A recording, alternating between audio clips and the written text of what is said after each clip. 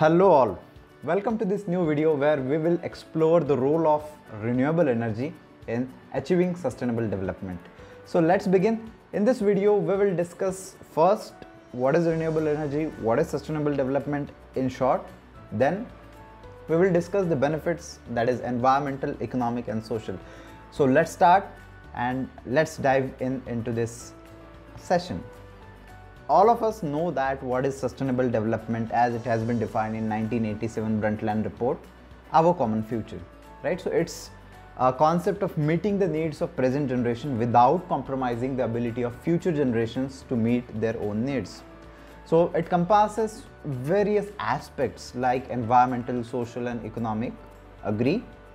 But here one thing that you can recognize here is the part needs. Okay. So if you closely consider, all our needs are directly associated or correlated with the energy use, right? So whatever need you take, that requires some energy, and whether that energy comes from renewable like solar, wind, or non-renewable means fossil fuels. So that is the question. Let's go through this one interesting fact. The sources of electricity production such as coal, oil and natural gas means non-renewable sources have contributed to 1/3 of global greenhouse gas emissions. It's 33% of overall greenhouse gas emissions that has come due to electricity production with coal, oil and natural gas. So it's a huge contribution, and in that backdrop, the role of renewable energy in achieving sustainable development, meeting all the needs, is very much important. So renewable energy thus plays very vital role addressing environmental challenges, promoting energy security, economic growth and enhancing social well-being. So how? We will explore in this video in detail. So let's talk about first environmental benefits. First benefit that you can identify, that is reduce greenhouse gas emissions. Renewable energy sources such as solar, wind, hydro and geothermal power produces little or no greenhouse gas emission during operation. So by replacing fossil fuels, we can reduce the greenhouse gas emissions. So here some people might ask that what about the solar panels? What about the waste generated by solar panel or turbines in the case of wind? So what about it? Let me tell you, if you analyze overall life cycle thinking, okay, don't only look about only one component or one part. So it's a myopic view. You have to look from cradle to cradle, means from start, from scratch, from where it comes till the point where it becomes waste and where it has zero value, as we say, right? So it disintegrates into the nature. So you have to identify, you have to think through life cycle aspect, life cycle thinking. Compared to coal-fired power plant, the electricity produced from renewable energy sources emit 90 to 99% less greenhouse gases and produce 70 to 90% less pollutants. So isn't it great? So your GHG, greenhouse gases, is also less, the other pollutants are also less. Second is air and water pollution reduction. For the conventional energy sources, so maybe coal or maybe gasoline, petrol, diesel, so they emit the pollutant. These are also greenhouse gases, for example, sulfur dioxide, nitrogen oxides and particulate matter, which is harmful for health. So if you are shifting towards renewable energy, so the overall health of the society will also improve. So isn't it great? Third is conservation of natural resources. Renewable energy which is abundant in nature, so it can replenish itself. So this reduces reliance on resources like fossil fuels. So whenever you're reducing the fossil fuels, ultimately you will get the other benefits like you will stop or reduce the environmental degradation during extraction, transportation and combustion. Point to note is when we use non-renewable sources, so let's say for example we are using petrol or diesel, okay, it's not only about the combustion, it's right from the extraction of the gasoline, right, then the transportation, then the use, the combustion and the required machinery to operate all these things. So we have to consider all these aspects as well. Let's move to the second level of benefit, which is about economic. First is diversification of energy sources. If as a country, as a society, we are heavily relying on fossil fuels, what is the damage? So it leaves economies vulnerable to price fluctuations and geopolitical tensions. If you check about global economic purview, so you will find that whenever there is geoeconomic confrontation, geopolitical confrontation, there is oil, or there are fossil fuels, or there are energy issues, right? Maybe rare earth metals, or the coal or mines, right?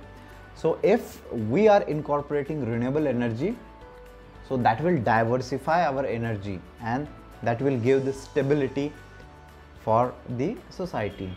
For example, diversification means if our 20% energy is coming from fossil fuels, then another 20% can come from solar, 20% wind, 20% geothermal, and 20% maybe tidal, right? So that will be a balance of energy. Then the second is job creation and economic growth. The renewable energy sector has shown remarkable potential for job creation. For example, investment in renewable energy, when we talk about it, so it is in infrastructure, manufacturing, installation, maintenance. So it has provided more jobs compared to non-renewable. For example, studies have shown that renewable energy industry can provide more jobs per unit of energy generated compared to the fossil fuels. So it's a really positive thing to focus on renewable energy sources. Third is cost competitiveness and price stability. If you analyze the trend for last, let's say, a decade or 10 years, you will find that wind and solar energy have competed with the non-renewable energy sources as well. So it's really cost competitive.